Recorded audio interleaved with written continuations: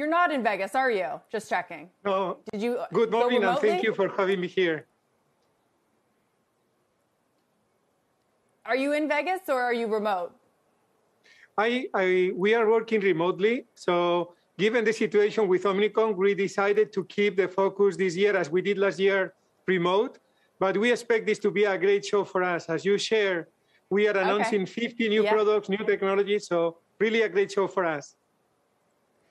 Yeah, I want to get your take. Something we talked about at the start of the show. There was a UBS note this morning downgrading the tech sector, and they called out tech hardware as the most vulnerable. What is your outlook? Has demand been pulled forward over the last few years?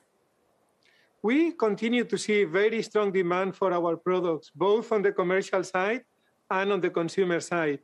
On the commercial side, as offices are starting to reopen and companies are equipping their employees to be able to continue to work on a hybrid way, is a great opportunity for us. And on the consumer side, we continue to see very strong demand in categories like gaming, on high-end computer devices. So we are really optimistic about the future of the PC business this year. We had a great 21, and we expect to continue to have a very strong 22.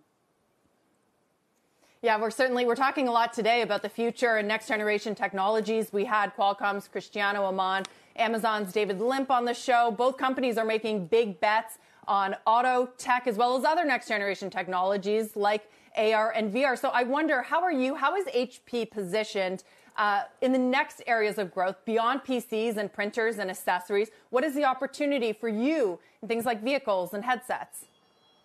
We really see a lot of opportunity driven by what we call the hybrid way of working. Most of the companies have announced that they are going to be allowing their employees to work both from home and from the office. And this really creates opportunities for us to create new products, new services, new experiences. And this is true both for personal systems, for what we call peripherals, which is a very broad category of all the accessories that you need to connect and to communicate. And it's also a great opportunity for printing, where we are really driving a big transformation to a subscription model. So across the full portfolio of the company, we see opportunities to continue to grow in this new hybrid world. Yeah, Enrique, I wanted to talk to you about that specifically. I happen to subscribe to the HP, the ink program where you pay a monthly fee and you send new ink when you're running out.